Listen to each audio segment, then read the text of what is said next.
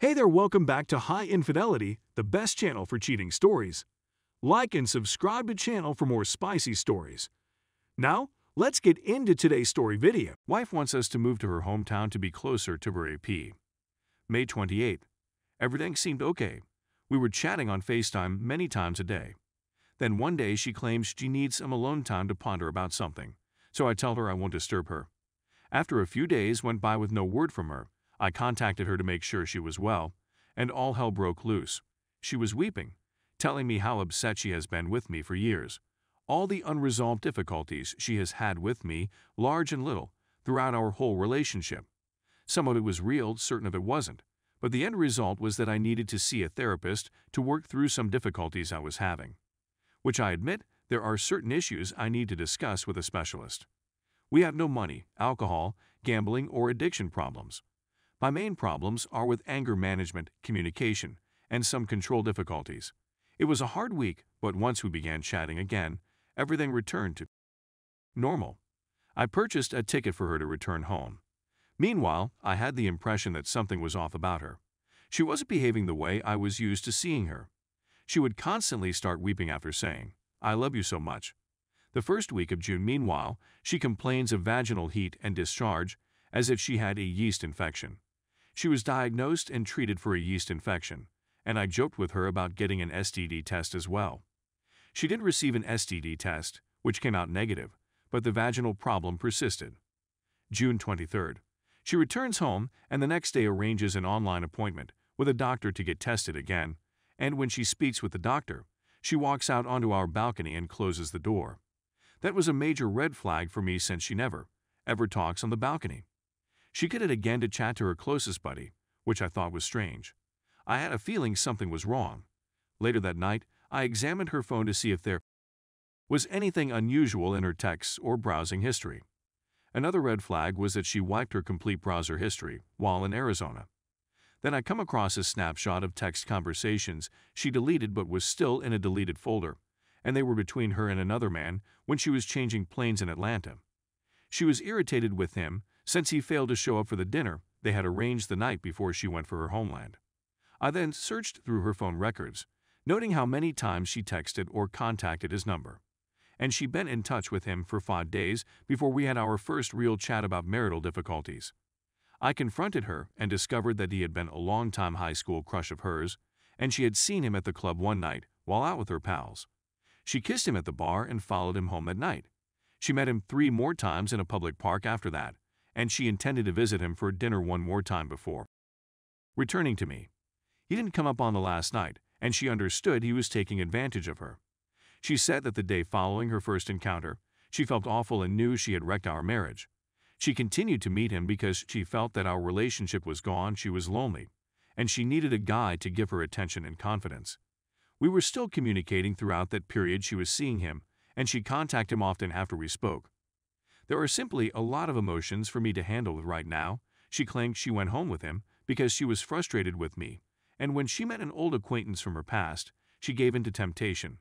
I was even more outraged that her closest friends allowed her go home with another guy and didn't warn her that what she was doing was wrong the whole time she was there. 3 of her closest friends were aware, and none of them advised her to quit.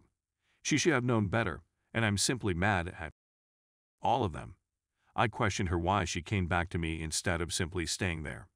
She said she wanted to come back and work on our marriage, that she wanted to be with me, and that she recognized she would never find another guy who loves her as much as I do. I honestly believe her. I think her encounter with this guy shattered her.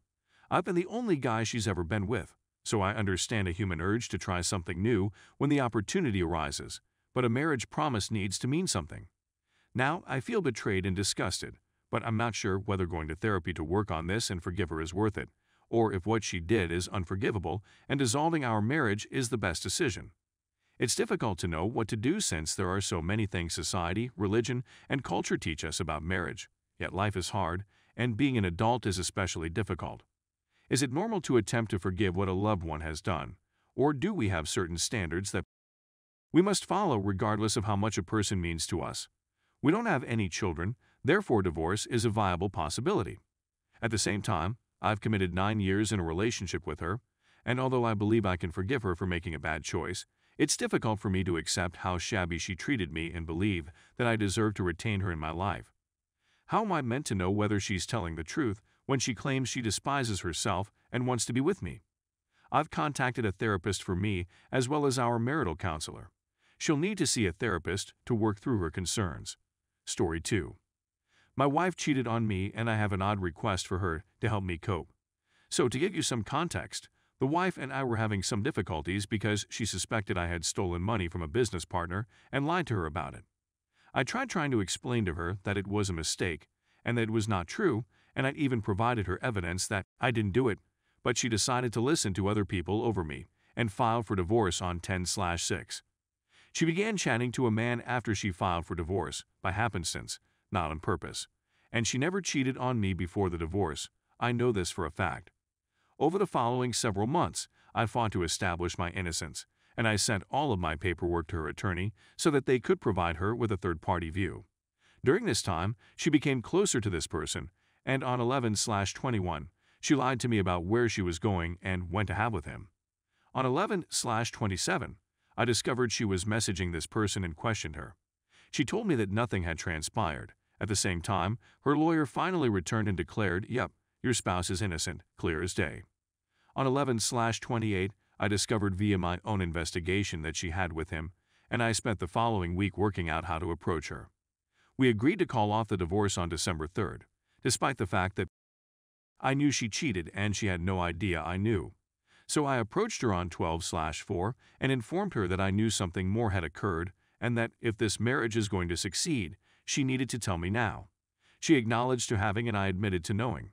I also stated that I was in a bad mood and attempted to exact vengeance on her by downloading Tinder and doing the same thing, but I couldn't bring myself to go beyond a few emails with any women and presented the evidence. I never cheated or even spent the time to actually get to know any other girl. Now I'm attempting to deal with everything she did, including filing for divorce based on a rumor, publicly bad-mouthing me, selling her wedding ring, and screwing another person. She continues to beg and plead for me to take her back, and a big part of me wants to because I keep justifying her infidelity by telling myself that we were in such a bad place together and the divorce was filed before she did it. So maybe we can heal. With professional help. Or maybe not, but I love her enough to give a fair shot. She informed me a few days ago that sleeping with another lady would relieve her guilt and handed me the hall pass. I rejected because that's not who I am and I feel it would be harmful to our marriage, but dealing with her infidelity is difficult.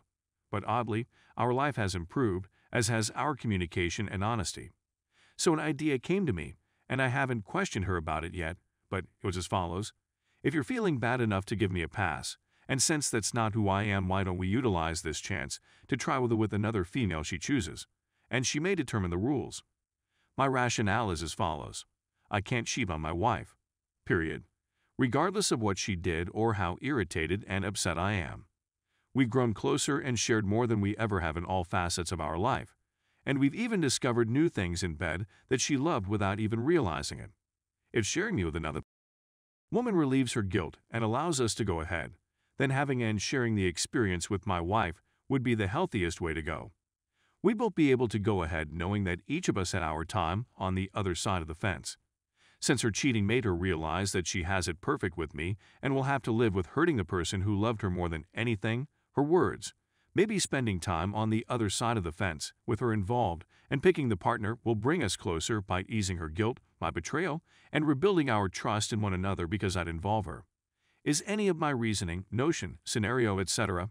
reasonable, or am I insane and in such a strange place that I'm simply grabbing for anything to make me feel complete again? I'm at a loss on what to do. Please assist.